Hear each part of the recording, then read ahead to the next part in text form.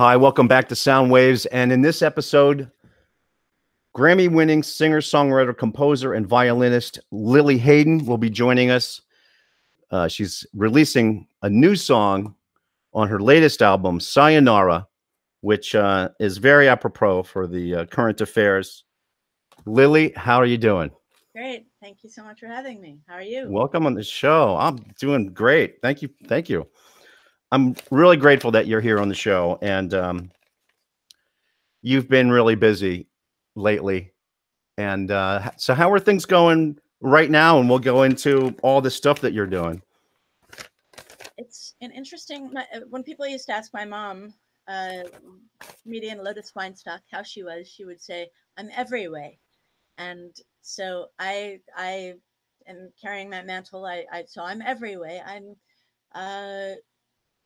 delighted to be releasing new music and also feeling the kind of cosmic stress that is in, as we enter the new year, the new administration, the post-COVID, hopefully, time, the Aquarian age, the end of hopefully we've dodged a bullet on literally in terms of fascism, but we'll see. I think this weekend there's a lot of I think there's some violence planned this weekend, so hoping that this music adds to the collective love consciousness and hopefully is a more powerful force than the destructive forces. Are you worried about the next couple days coming up? Yeah, I think we saw what happened last week. People are revved up and passionate, and I love passion, but this feels a little bit it's I appreciate passion, and yet this feels like it's been fueled by some misinformation and uh and um and I don't know what else to say. I think it's really okay. I do know what to say. Here's the thing. Obviously, I think that people have been provoked by a megalomaniacal sociopath. But on the other hand, and I actually just saw this online. This was funny. So it's hard to, people on different sides of the political spectrum, it's hard to know, I mean, I feel strongly about my convictions. They feel strongly about their convictions. Who's right? Is there a moral equivalence? But a really good sort of point of reference is, are there Nazis on my side? If there are Nazis, I'm on the wrong side. I think it's pretty much safe to say that Nazis can be our guiding light. And, if somebody is wearing a Camp Auschwitz t-shirt or 6 million wasn't enough t-shirt, then I'm on the wrong side. I think that's a good point of reference to say, what's happening. So I am a little bit scared about what's happening. And I think that,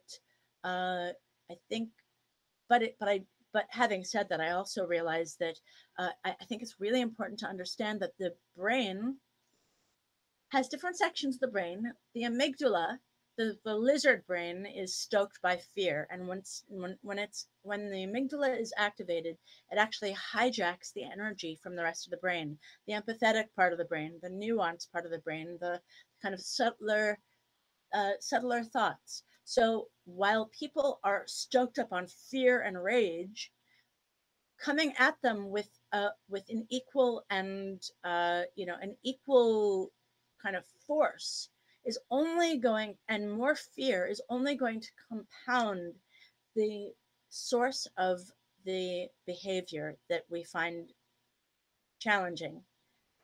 The only thing that will actually heal this kind of behavior is love and understanding.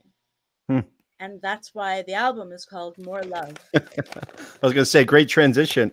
It's not a transition. This is my musical path and my spiritual path and my political convictions are all inextricably linked.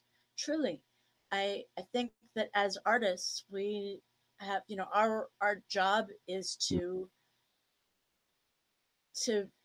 activate the parts of the brain that cause empathy and kindness and nuanced thinking, and can get somebody to say, you know, with a rifle, to say, hey, you know what are we actually doing here? You know, I don't. Yeah. I feel like I'm a petite woman. I'm 5 feet tall. I'm just over 5 feet tall. You know, somebody comes at me, even if I had a rifle, I don't feel like I think I'm more able to defend myself with a song than I am a rifle, to be honest. Absolutely. I mean, you know, looking at your past, you were a poli-sci major at Brown, right? Yeah. So you could have went that way, but the way you have gone where you are now is so much more powerful with the pen, you know, and the violin. You're using music as a way to amplify how you feel in your self-expression. You know, like you said, it is all one. It's every way, or as your mother used to say. Yeah. And you know, the other thing is that when you put out a song, you know, that's supposed to be about peace, then it also forces you to be accountable. You know, you can't very well be an asshole to the person that is, you know, in front of you when you're singing about peace and love, or you can, but then you become a joke. So, well, you know, this is a song that says enough is enough. You know, war is, I don't care what you say you're fighting for, war is not the answer. And it sounds cliche or corny, but I'll just tell you the lyric. It's, I mean, and who of us hasn't screamed, enough is enough already, right? I'm sure, you know, I mean, I certainly over the last 4 years and well before that, I have said, so the lyric is enough is enough of the suffering, no more war. I don't care what you say you're fighting for. And I say sayonara to the drama. I don't want to play that game. Sayonara to the dogma. Nobody was born to hate. All I want to do is love you. I'm laying down my arms today. Not another, not another, not another in my name. That's deep. So that's where the peace sign comes from, you know, and it's what I realize is that that when we fight over a good cause, all we're doing is perpetuating the domination paradigm that perpetuates the oppression and separateness that we say that we're fighting against. Yeah. I was referring to the time when you know, we ran into each other on the street in Sunset Boulevard. I don't know how many years ago, but we did this we looked at the sun and did that head prayer. Do you do that at the same time every day, or is it lockstep for you, or no? No, nothing is the same every day. Every day is different for me. I have no, I can never plan anything because everything is fluid. It sounds so flaky, but it's true. You know, you just, no, it's just, I try to carve out at least 10 extra minutes at the beginning, at the top of the day, where I get to sort of have the touchstone of, you know, my purpose, which is to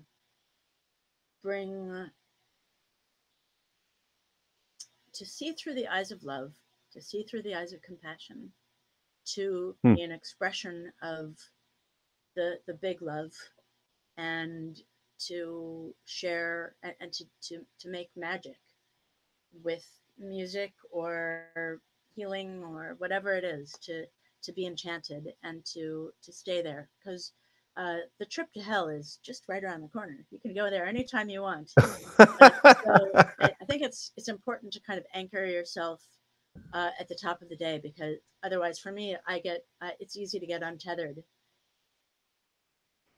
Agreed.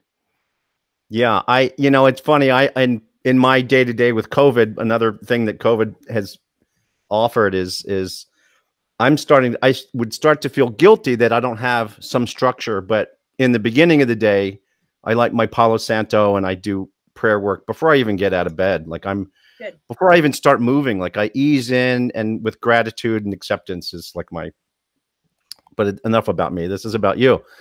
So let me ask you, what was the impetus to start Sayonara? What created that inspiration? The lyrics write themselves when you're kind of when you really let yourself feel what's happening in the world. You know, just people say things and it becomes music. I mean, truthfully, if you break it down, everything vibrates at a certain frequency. Atoms Yeah. vibrate at a certain frequency, and if you zoom in, if you actually record it and zoom in, and you see a frequency, and it's the same thing as when you zoom into a Pro Tools, you know, a music waveform. So everything is music in a way, and when you know, when you're a musical animal, the way we are, it gets filtered through that, you know, perception. Sayonara was literally just finished last month. Wow. Okay. So current event was, yeah, And then I got the inspired idea that, oh, it has to come out before the inauguration. absolutely. And again, here, did you get COVID and you're a COVID survivor? I am a COVID survivor. It was Wow. a terrible case, thank God.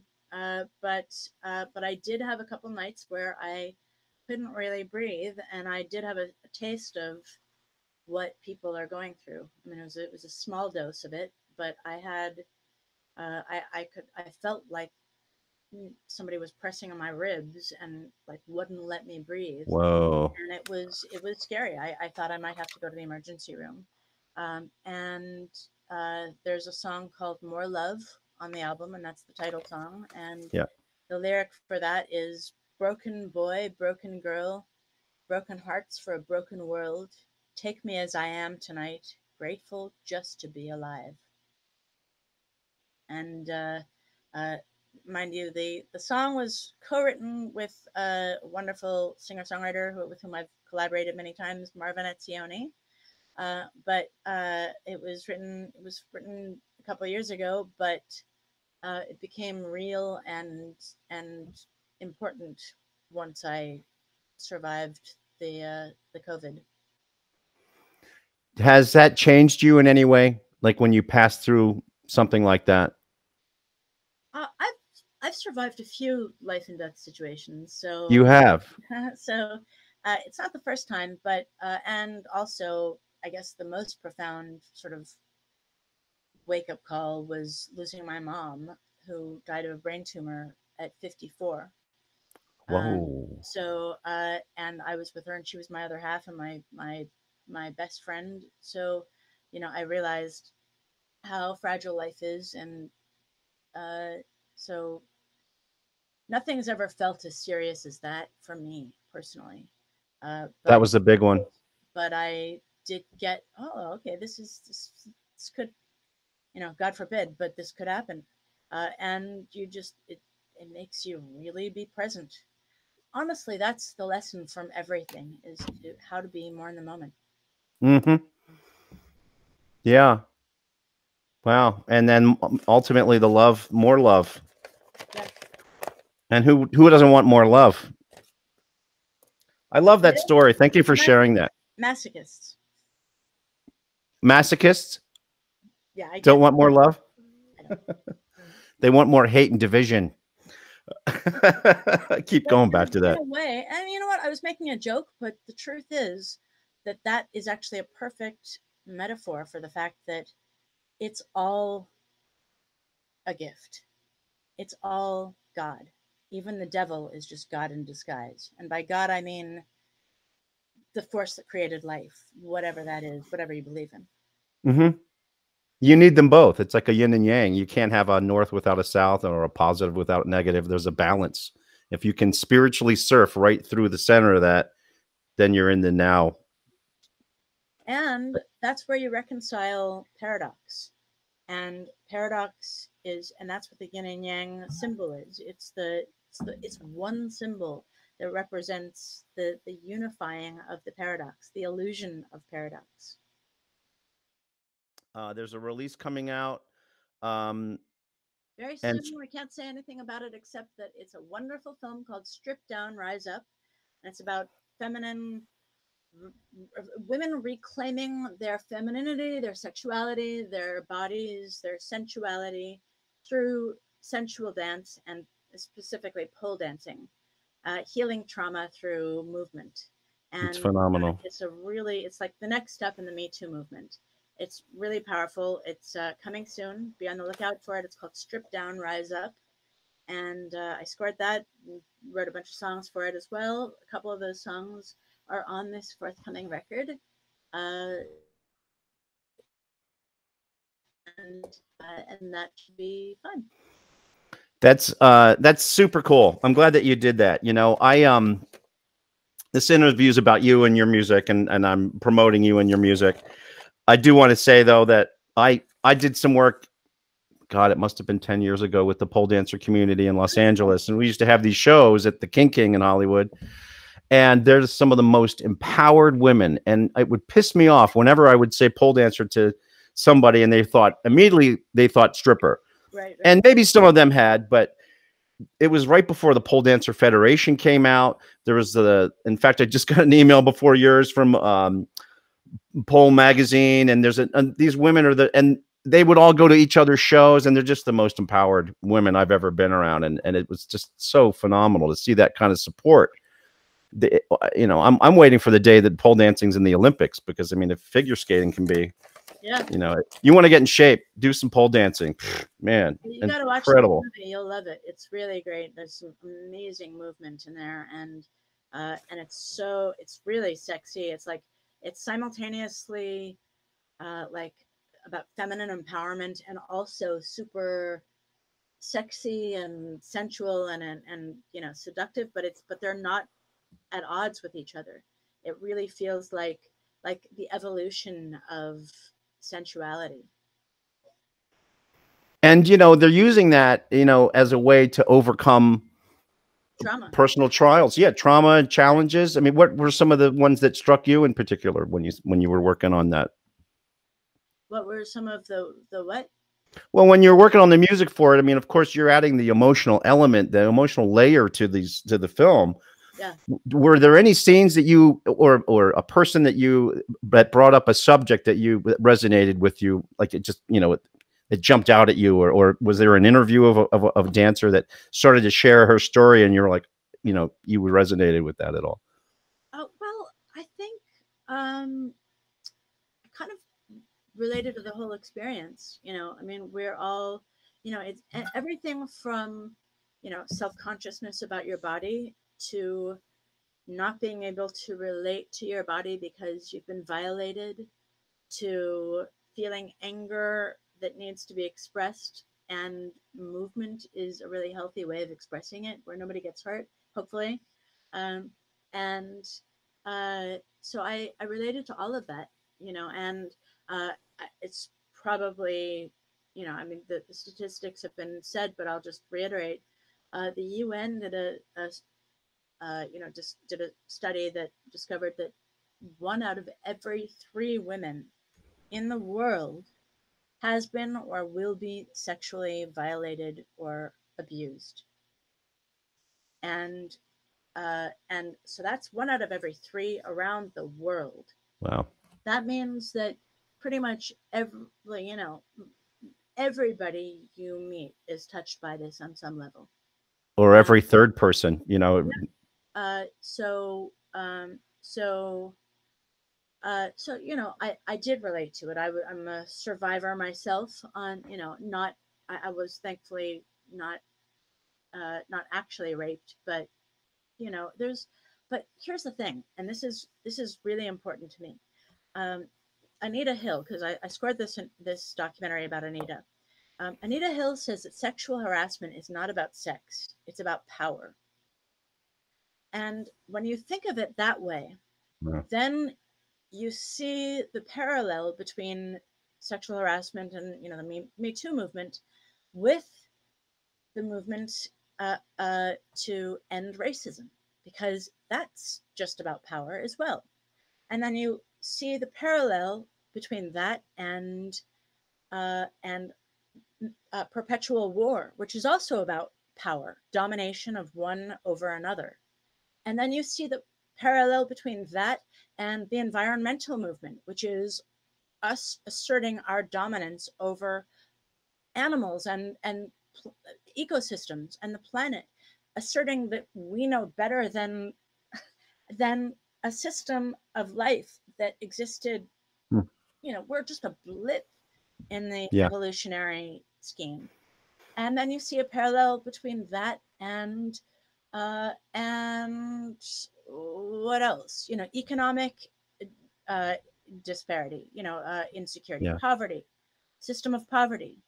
That's, you know, there's any the which is why I say sayonara to the domination, because the domination paradigm only perpetuates itself. The only thing we can do as we evolve out of the combustion engine and fossil fuels and the burning and the domination principle that feeds our planet right now, we we start to integrate renewable energy, and we start to learn how to harness the energy of the sun and wind, and we have this technology. And it's no, to me it's not it's perfectly poetic, and it's perfect timing that we're moving into that. We are running out of fossil fuels, and we have to then move into uh, renewable energy at the same time that we have to learn how to include each other and overcome racism and stop dominating each other and stop fighting each other. We have to learn how Yeah. to have compassion for each other uh, and and include each other. And as we include the sun and the wind and the animals and stop and we have to stop eating meat, you know, at least so much, you know, we have to stop being cruel, because we're not going to survive if we continue this way. And so in it becomes, as we evolve, we see, we will evolve out of the domination paradigm. And it's just about evolving, waking up. And I do believe that this has been a wake up call. Really. You're bringing your mom up a lot. When was it that she passed away? She passed away in '97. So Oh, okay. it's long enough ago for me to not be quoting her every other sentence. But she was my best friend, and she was Yeah. my teacher and great, you know, my biggest inspiration. So what can I say?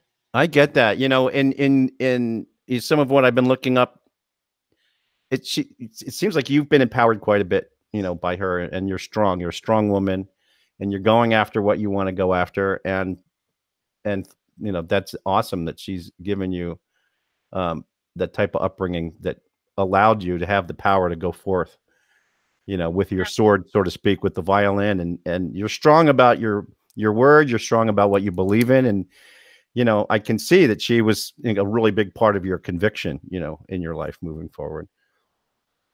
And now, or wherever, you know, wherever it was. That's phenomenal. You know, not everybody has that, and she sounds like a phenomenal woman. And you're a phenomenal woman, and Thank you so much. yeah, that's a gift and a blessing, So you are know. you, David? I beg your pardon? And so are you.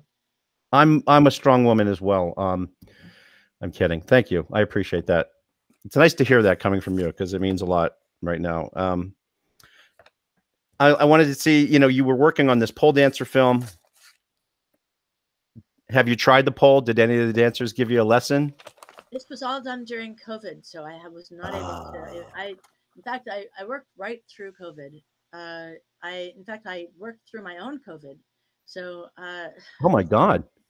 I didn't have time to stop. I scored this documentary called Strip Down, Rise Up, which is about the pole dancing. A documentary about Ruth Bader Ginsburg, another one. Yes. It's really special, beautiful film. and it's called Ruth Justice Ginsburg in Her Own Words. And I scored my first Netflix TV series with my friend Ben Bromfield, and we did. It's called Ginny and Georgia, and that's coming soon as well. Nice. You've been. I had. What did that look like? How did you? What did it look like for you to be working while you had COVID? Just you know, when that's the thing. You know, music is like being possessed in a way. You just you don't really know how bad it is until you stop playing. Huh. And you just, you know, it's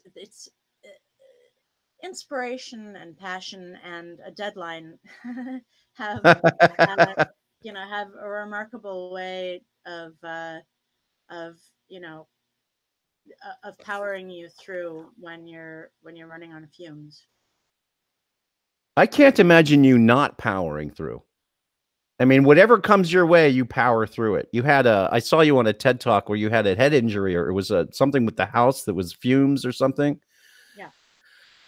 I can relate to that. I've got a couple stories with head injuries, and yeah, that, you know, yeah, just I can't imagine. I can't imagine you not powering through anything. Is there anything that you didn't power through that we need to know about?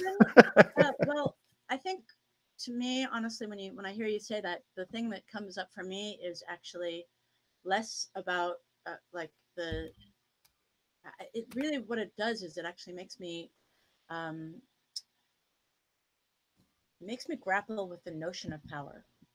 What Oh, is back, yeah. real power? Because uh, I think, you know, we sometimes, you know, powering through, we, you know, like a bulldozer, we can just get through the obstacles.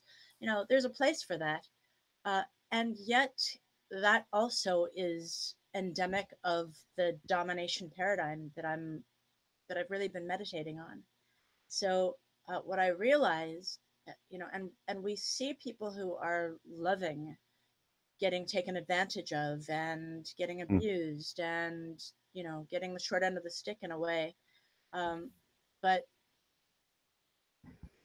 ultimately, and this is going to sound corny, and I don't, but this is what I've been meditating on, is that that that that it's just an illusion, that that barreling through, powering through, is kind of an illusion, and actually, the only true power is the creative power, is and creation is about love. The only real power is love, and I don't mean that like you that the rule of law isn't important, because obviously it is, and we are living through, you know, 4 years where the rule of law meant nothing. But in fact, what we've been witnessing is the illusion of power without Mm.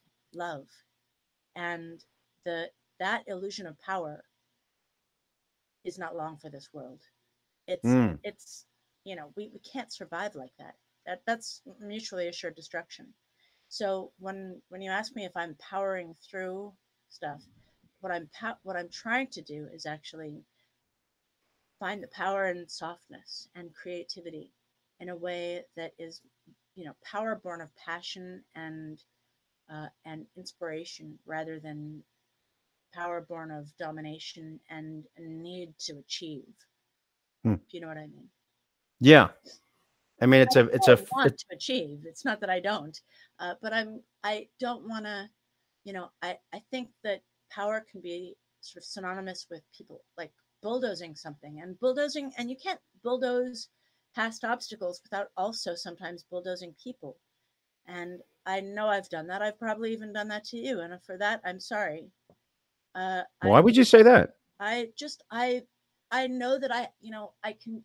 I've gotten I have, I don't mean specifically you necessarily. I mean that I've, you know, I've bulldozed my softer side of myself. I've dominated myself, um, and it hasn't always been the most pleasant experience.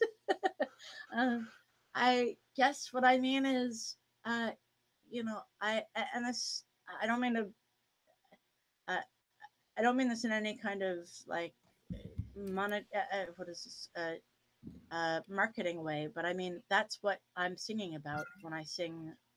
I'm laying down my so that the chorus of Sayonara Yeah. is Sayonara to the drama. I don't want to play that game. Sayonara to the dogma. Nobody was born to hate. All I want to do is love you. I'm laying down my arms today. Not another in my name. And I realized that I have been, uh, I've annihilated people in my strength, in my illusion of strength, and I don't want to destroy. I only want to love. I want to create, and that's why I'm committing, and with this music, with my daily prayers to seeing through the eyes of love and being an expression of that. Hmm. It sounds like the album is almost like it's a making of an amends, and maybe even to yourself. There's your softer side where you're laying down, and if I've in any way caused you, harm, or Yeah. then you're apologizing. Almost like this album is almost like an apology, and it's peace. In addition to something that we all need to follow, Yeah. a peaceful world for the future. I hadn't really thought about it as an apology, but Just what you were, the way you were expressing that, it was almost yeah, sounding like it. But I agree. That's yeah. I have definitely for all the times I've annihilated another person's feelings or idea. I am sorry, and I do apologize, and I am laying down my arms, and it is really important to me to I'm holding myself accountable now, and I think that that's really the first step toward making peace uh, in the world. It's not to say that it shouldn't also have its public policy counterpart, but I'm not one who says I'm going to turn off the news because peace begins with me. I think the microcosm and the macrocosm exist for a reason. Lily, thank you so much for being on the show, and I'm really grateful that you spent your time here with me. And just pleasure. Thank you so much for having me. Looking forward to the new release, and everybody should pick up Sayonara. And with that, sayonara. Sayonara.